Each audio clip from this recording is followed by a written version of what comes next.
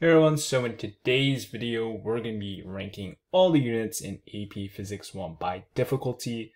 I just took the course this past year, and so I'm going to give you my insight. So first off, we have Unit 1, Kinematics. So this is where you get the introduction to physics, right? So if you've never taken a physics course, this might be a bit of a struggle at first, but after you get the hang of just motion, 2D motion, and even projectiles, you'll be fine because you realize a lot of it is just plug and chug with equations. So this one's going into the easy category. Now, Unit 2 is an interesting dilemma because Unit 2 used to be dynamics and forces by itself, right? This is where you learn about Newton's laws, free body diagrams, and start getting to another level of motion. But now Unit 2 is sort of a combination of Unit 2 and 3. But Unit 3 has sort of been split up between multiple units now. So Unit 2, one of the topics in here is actually circular motion, right? And that makes sense because circular motion, you talk about those free body diagrams just from a different perspective. But that definitely ups the difficulty here, and so Unit 2 is going into the hard category.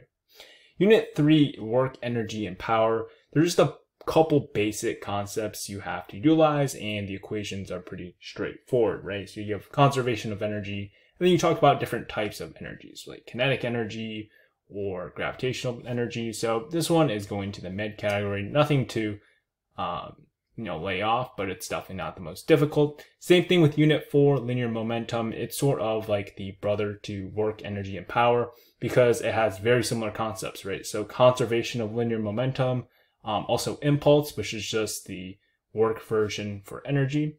So here, Unit 4 is also going into the mid category. Unit 5, so this one actually used to be probably arguably the hardest unit in AP Physics 1, but now it's been broken up into pretty much 2 units, Unit 5 and 6. So torque by itself, you also deal with rotational kinematics. This one is definitely going to be in the hard category. All right, so Unit 6. Unit 6 here is just talking about the angular side of energy and momentum. And so this is kind of interesting. Now, the content itself, I would say, is very, very difficult. It's not really heavy on the amount of coursework here, but it's just the conceptual things are very difficult to understand. So this one is going to go in the dropout category. Now, Unit 7, oscillations. This is sort of the rebrand for simple harmonic motion. I looked at the CED, not much changed. You might do more with frequency and also involving with the equations actually for calculating like energy during those oscillations, right? But this one is going to be a pretty easy unit because it's sort of the basic summary of forces and kinematics. So if you have those units down, this is going to be a free category. But I'm just going to put this one in the easy one.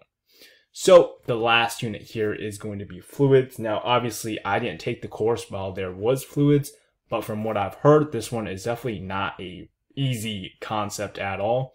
It does have to deal with physics and does mold pretty well into the AP Physics 1 curriculum, but you have to deal with stuff like density, pressure, and stuff like that. So there's a lot of laws that really make this one a hard unit. So there we go. That's all the units for AP Physics 1 ranked. Now, if you want a full content review for these units, not including fluids because this one is sort of outdated, then you can check out the video on the screen now.